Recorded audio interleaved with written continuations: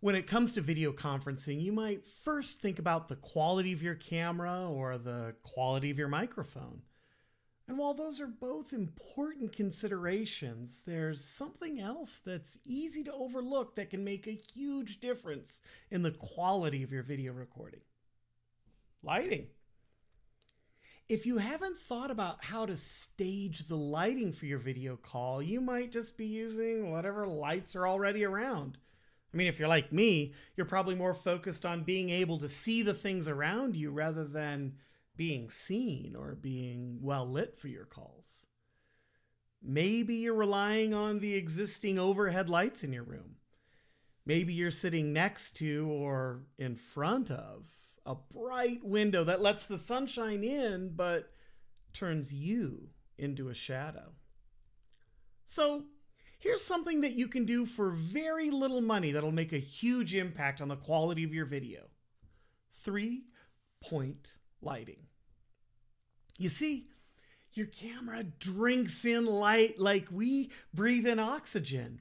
The more lighting that you can provide and the little nudges here and there as to where you place your lighting can feel like the difference between holding your breath underwater and taking in a big, deep breath.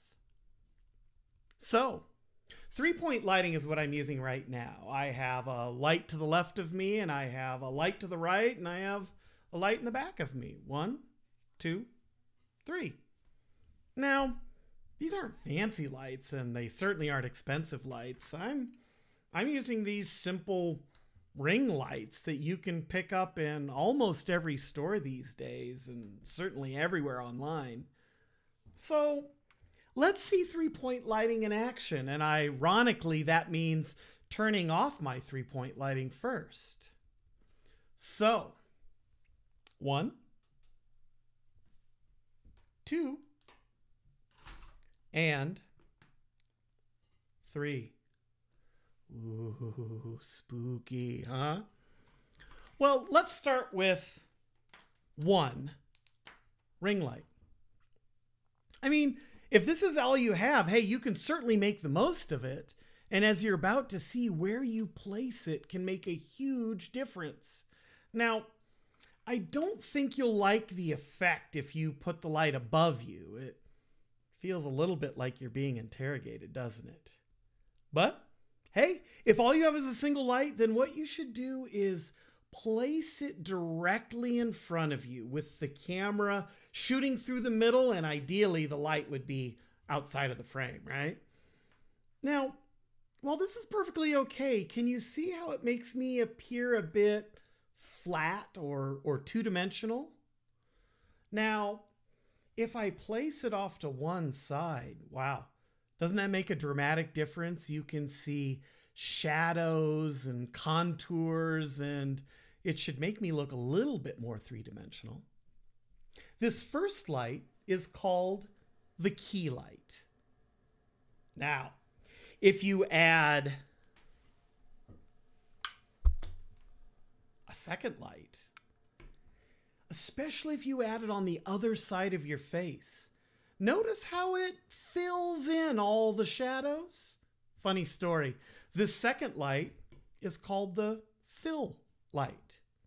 So, now both sides of my face are well lit with my key light on one side and my fill light on the other, but the room seems kind of dark, doesn't it? And there really isn't any clean separation between me and the background. And this is where that third light comes in. It's called, wait for it, a backlight.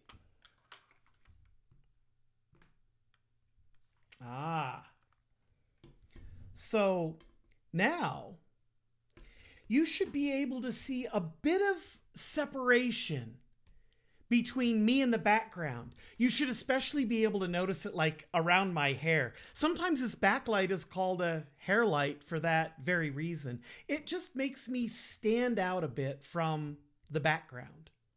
So there you have it. 3-point lighting. Key light on one side, fill light on the other, and backlight to give me a bit of separation and distance from my background. let me turn on my regular lighting again.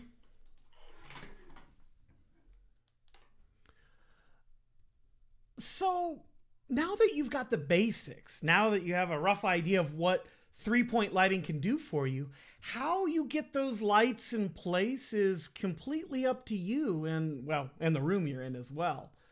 My fill light comes with a desk clamp and a gooseneck, so it's easy for me to adjust it and play around with it, figure out what looks right.